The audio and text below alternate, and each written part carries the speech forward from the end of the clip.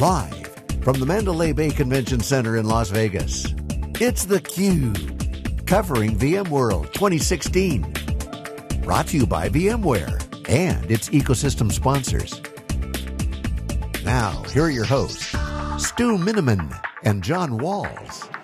And welcome back here on theCUBE as we continue our coverage of VMworld in Las Vegas for the Mandalay Bay Resort and Casino. Great activity going on here for the second of 3 days that we're going to be here, bringing you coverage here Monday, Tuesday, Wednesday this week. Along with Stu Miniman, I'm John Walls. We're joined now by Mike Feld, who is the interim CTO of Baystate Health. Mike, thanks for being with us here on theCUBE. We appreciate your time. My pleasure, my pleasure. Let's set the table here about Baystate. Western Massachusetts-based healthcare provider. Yes. But a lot of hats you're wearing as the interim CTO. Teaching hospital, community hospital, home care, hospice care, 12,000 folks working in your organization, all medical associates.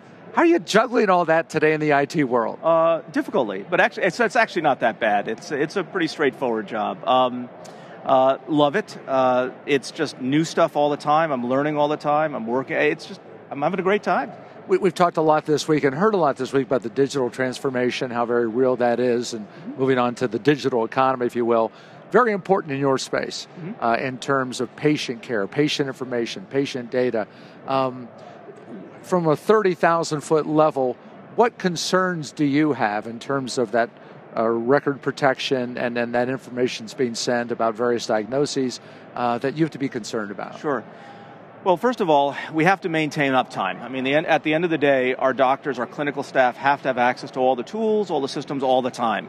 So we simply have to have everything operational all the time. And in today's budgetary constraints, like our institution, like many others, is going through a lot of budgetary issues. So that's what keeps me up, other than security, which is a whole other issue, is how do I maintain the quality of our IT, which is the foundation of much of the systems that patients rely on. That's it. That's one of my major focuses. Yeah, Mike, can you sketch out for us just kind of the scope of the responsibility that you have, how many locations, number of kind of patients or employees, however you measure that? Sure. We're about 12,000 employees. We handle well over 1 million patients in our area. We're about 4 hospitals. We have an insurance company. We have a reference laboratory. We have a life sciences. We're a vertically integrated health system. Teaching hospital, as you mentioned. My responsibilities are to help chart the technology direction of the institution as a whole with certain specific mandates. One, I have to increase uptime. I have to increase efficiency. I have to work within essentially declining budgets. I have to integrate new technologies, all of the above. All right, so talk to us a little bit about what you've been doing the last couple of years from a technology standpoint. I think most of our audience will, hear what you said about the challenges, and it's like, that's it. Declining budgets, flat to down on, headcount, more things coming in, and, some of them understand the governance and compliance things that you also need to deal with. And I live in Massachusetts. I hear all the things going on in healthcare there. Sure. Well, technologically, I would say the centerpiece is hyper-convergence. To us, there really is no other way to control costs, increase performance, increase operations, everything. And that's been the major focus at the most fundamental level of our infrastructure. We began about 2 years ago what we call Infrastructure 2.0, which was essentially the replacement of all of our traditional storage, compute, and networking elements, all based on VMware's NSX, ESX, and VSAN products. We're now actually in production, and we've seen phenomenal results from this. All right, so Mike, tell us, what was that replacing? And this wasn't a project deployment, you were trying to kind of sweep the floor? Well, actually, it's a good question. You really can't, it's interesting, we come at this two ways. One way is to say that there's an event like you put in Cerner or Epic, and that's a natural point where you can, as you say, sweep the floor. We didn't really have that as a case. What we had was our normal budgets, which, by the way, all of this work I'm mentioning was done within the existing budgets. We didn't really require new dollars for this. But what we had to do, knowing the new systems coming on, the new imaging platforms, all of these things, required that we build our new platforms to take care of those things at current or less dollars. So we started with initial deployment, very small, side by side. Our typical infrastructure looked like any other hospital. We had, for example, EMC storage arrays, IBM storage arrays. We had a mainframe. We had AIX equipment, a complete salad bar approach to IT, basically. And then we began a active network, 3 separate sites, which combine storage, networking, and compute, and have been increasing that while decreasing the other stuff and migrating to it. It's an ongoing process. All right. Go ahead, Stu. Sorry. So 2 years ago, VirtualSAN was a relatively young product compared to where it is today. It's had a huge growth, especially the last 12 months. So what led you to that? And, I hate to say it sounds a little risky, going out to, VMware's trusted. It sounds like you've used them for a while, but, why were you willing to be kind of an early adopter of that technology?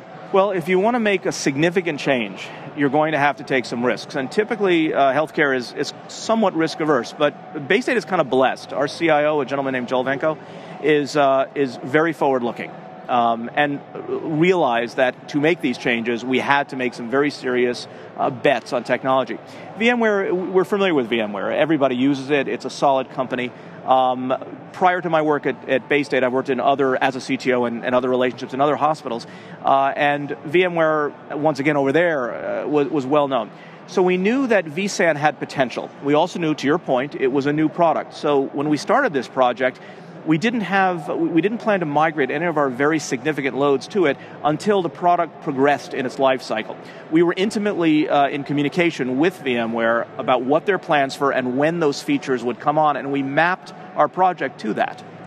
So you talked about results. Yes. Get into this a little more specifically, but the before and the after. What are your metrics, your key metrics, and how much did you improve on them? Sure.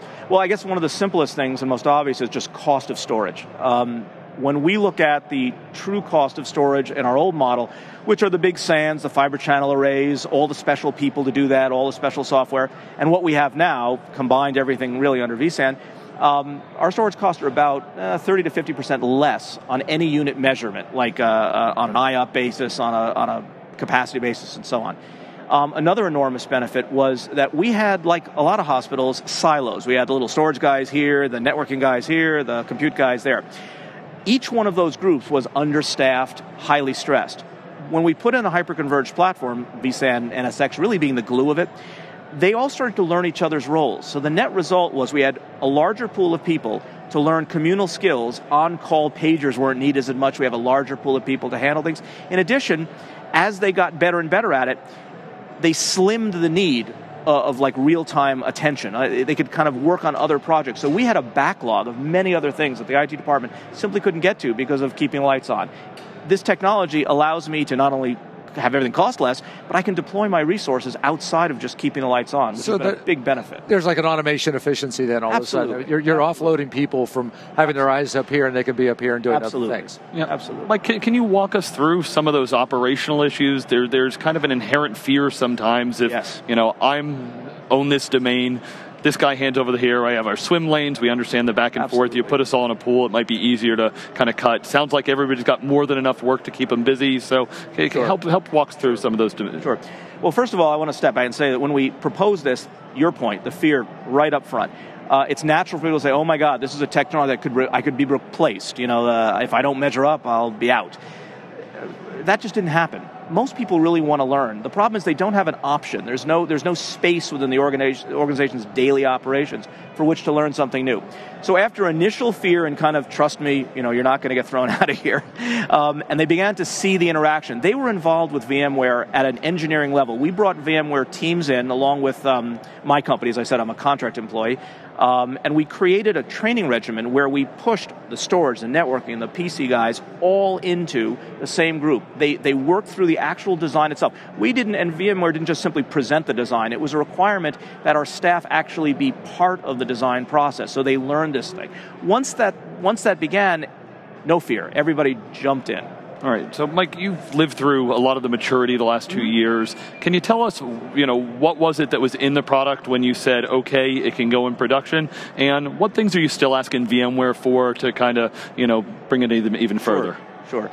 The initial, one of the things we always wanted was the ability to put outside elements into the vSAN environment for storage.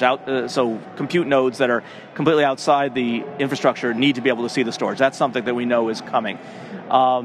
once vSAN was deployable in a 3-node architecture, and that's what we are. We are 3 separate, almost exact copies with dark fiber between them, so we can lose almost any conceivable combination of systems and still stay up. We needed that capability. VMware worked directly with us to give us essentially a pass as soon as their products were able to do it, even if it wasn't generally stated. We were willing to do that, so that was number one. Number two, your question about what we want them to do, a couple of things. Their all-flash system represents right now some pricing elements. We're looking for, we have a lot of customers on vSAN that have spinning disk and flash, and to take advantage of some of the new things like erasure coding, certain compression, this all-flash issue represents a potential capital increase. That's something that we need to work out with VMware, and VMware is aware of it. One of the issues is encryption. We're expecting encryption to be available. That's something we know that VM is working on. Basically, most of our designs are in there and our requests are in their life cycle, so we're confident they're going to get to it. Are there areas, and this is almost a loaded question, it's inherent in your business that there are areas that you need to be super sensitive about. Talk about imaging, for example. Sure. So what are those that create for you think, distinctively interesting challenges than others in your position? Well, imaging, to us, imaging means growth. The real issue of imaging and related parts of it is the fact that it's an explosive growth in the quantity of storage. Hospitals like Baystate are constantly exploring new forms of what we call modalities, X-ray machines, things like that. And these devices have ever more complex requirements. We really can't easily predict where storage goes. So I need a method where I have linear costs to storage. Right now, in like the traditional model with, let's say, EMC stuff, I have a case, certain number of drives in a case, and I go to number case 2, then I have to add an engine, and so on. And there's this stair-step cost. I reach some maximum number, and then I have to do the whole thing all over again. What makes vSAN essential to us, and it is a major issue in capacity, is that that's a linear curve. I simply buy more simple nodes. I keep throwing node after node after node into the system. It allows me to, if not predict where my storage is going in terms of quantity, I know where my costs will go because I can manage that. So that's what keeps me up. That's from this particular product's point of view. The security is another issue, which, as I said, we know that VMware will be introducing. All right, so Mike, with the benefit of hindsight, if you're talking to your peers, what would you tell them kind of about virtual SAN in general, hyper-converged, overall, that they might learn from what you've gone through? Well, it's definitely worth it. It's a little scary. I think time's on my side, though. I mean, vendors like VMware, Cisco, all of them are pushing towards this direction. What I would say, though, is be very, very careful about how you deploy in testing. What we found is hyperconvergence requires so many intricate parts working together that as versions change, as VMware makes a new version of vSAN and Cisco makes a new version of for example, a Cisco shop, of a UCS product, and then NSX has another version, these versions need to be tested very, very, very carefully. If you don't, you got unintended consequences. One of the, not weak points, but one of the results of a highly compressed, hyperconverged architecture is that an error goes everywhere all at once. It's not isolated to a corner somewhere. Right. So you would better test carefully. Teaching people to properly test, model things is essential. I would argue that if you're not willing to do that, be careful. Well, sage advice from a man who has been there and done that and is doing that in healthcare. Sure. Mike Feld, thanks for being with us. My pleasure, guys. The Cube continues here from VMworld in just a moment.